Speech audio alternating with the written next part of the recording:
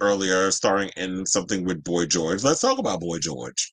So yesterday it was mentioned when we was on the show that there's a biopic in the works for Boy George, and shout out to Pink News because they wrote a story on it.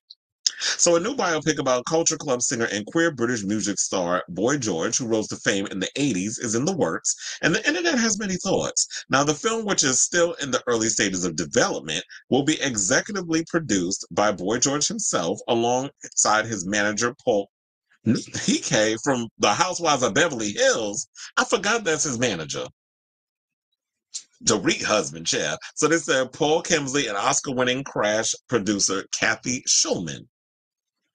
I wonder if this is going to actually be a storyline in the upcoming show.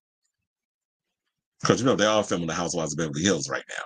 But anyway, they said How to Get Away with Murder and looking writer J.C. Lee will write the film's script.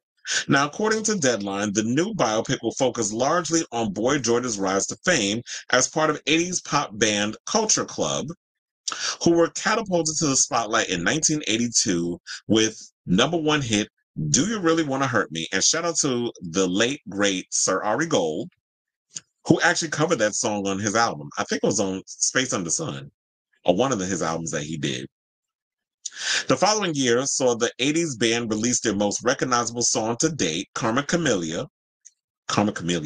That was like Carmen Camellia, because that's the way I be singing the song, Karma Camellia. Which also hit number one on the charts in the UK, America, Canada, and Australia, among other countries. Don't forget I'm Tumble For You. That was my song, too. Now, Boy George began releasing solo material in 1987, scoring one UK chart topper in single Everything I Own. He also came out, I know he also highlights as a DJ. Hold on, because let me pull this up as a background. I'm going to put up the Deadline for, story. I was like, wait, is that the writer from Looking For? Is he single? I was like, ooh, I love a man with tattoos. This man a hoe. I'm always window shopping. And so they said Deadline also reports that the biopic will focus on material covered in the star's autobiographies, Take It Like a Man, Straight, and Karma, released in 1995, 2005, and 2023. I'm like, I didn't even realize he had that many, he had that many autobiographies. So the announcement has elicited a variety of reactions online, both from Boy George fans and detractors and biopic lovers and haters. Some have questioned whether the film will explore the controversies and legal troubles that have plagued the Grammy-winning musician's career since the star's ascension. In 2009, the victim's performer was sentenced to 15 months in prison for assaulting and falsely imprisoning Norwegian model and escort Audun Carlson. I think it's Aiden, but he spells it Audun. Though he pleaded not guilty, Boy George, real name George Allen O'Dowd, was found guilty of handcuffing Carlson to a radiator and beating him with a metal chain. I actually remember this story. Now, at the time of his conviction for the 2007 attack, the singer claimed to have been under the influence of the booger sugar and later said that he was suffering from a psychotic episode, probably from not sleeping, during the incident. Because, that booger sugar keep your ass awake. Same thing with that, that glass pipe. If you're a Methodist, you know what I'm talking about. Though he was sentenced to 15 months, he was released after serving 4 due to good behavior while in prison.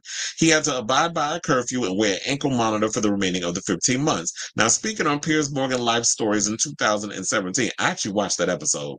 He apologized for stopping Carlson from leaving my apartment and said he was ashamed of what he did.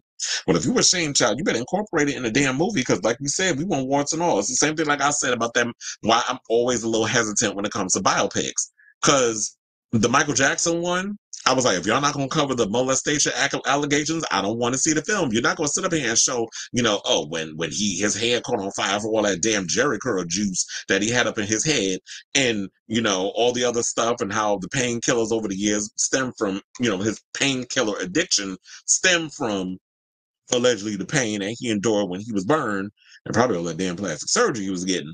And all the other stuff. Like, if you're not going to give me what needs to be given, I don't want to watch it. This is why I had an issue with another gay biopic, Bohemian Rhapsody. Y'all try to Disneyfy, that movie and try to make it like Freddie Mercury was into coochie. We don't know he was a whole homosexual. Because I'm like, he died of AIDS complications. He ain't get it from no woman. So why we not exploring that?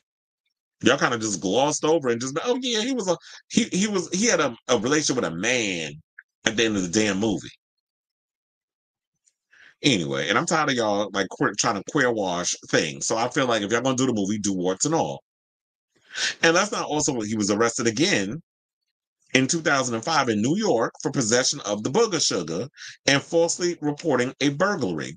After denying the drugs were his own, the booger sugar possession charge was dropped. Remember when Paris Hilton was, she was like she had the cocaine and tried to lie, and then when she openly admitted it, and she got a slap on the wrist, but then she violated her probation, which got her ass thrown in jail. I don't know why I just started thinking about that. Anyway, is that he was found guilty of a latter charge, and sentenced to 5 days of community service in Manhattan. Just days later, the Ivor Novello Award winner and his former Culture Club band members, Roy Hay and Mikey Craig, were forced to pay former band drummer John Moss £1.75 million as part of a settlement over Moss's loss of tour earnings as he was expelled from the band in 2018. The star's most recent biography, Karma, does dedicate a section of his stay in prison, as well as addressing his legal battle with Moss. So there is potential for those elements to be featured in the Bible. Well, child, y'all better. However, on social media, fans and Boy George lovers are sounding off. One person said, "Give me an effing break. No more biopics, please. Did these people run out of ideas?" Question one time moviegoer on Twitter. Another person said, "Are they going to talk about that time Boy George chained up a man and beat him with a chain and went to prison for like 4 months?" Another person posted, "I wonder which heterosexual actor they're going to get to play him." That's a good question. I speculated a third.